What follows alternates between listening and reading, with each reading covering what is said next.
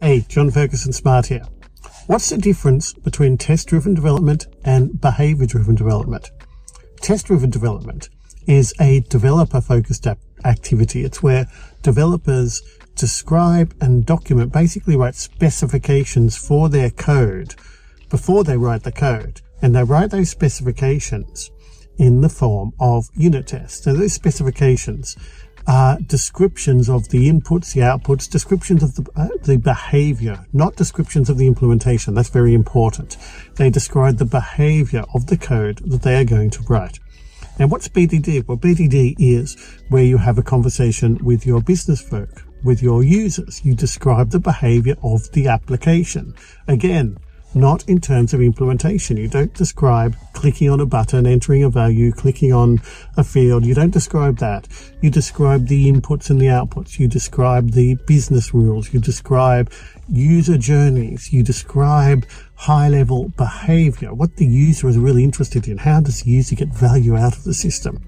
Now, you can see both TDD and BDD talk about behavior. They describe the behavior of the system at different levels, and ideally there's a flow.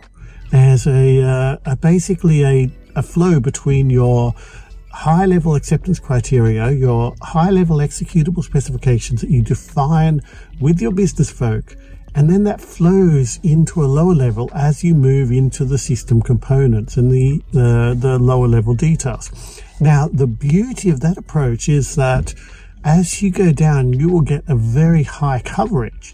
You'll test your high-level business flows, the scenarios that the business really care about. As you move down, you'll test edge cases and variations and exception cases. And as you go down, you get more and more detail describing the behavior of different components. But at a certain point, you're going to have covered all the behavior that you need to cover. And the implementation, well, that's just implementation detail. You don't need to test implementation specifically if you test the behavior. And what that means is you can get a lot of coverage with much fewer tests than a traditional approach where you're trying to do a lot of end-to-end testing, a lot of integration testing, maybe a lot of unit testing as well, which can take a lot of time. If you do this, what we call an outside-in approach, you're basically driving your behavior from the top down, from the outside in, from the high-level outcomes, and building it out, saying, okay, what do we do next? What value can we contribute next? How do we prove that that works? And then you write a test for that.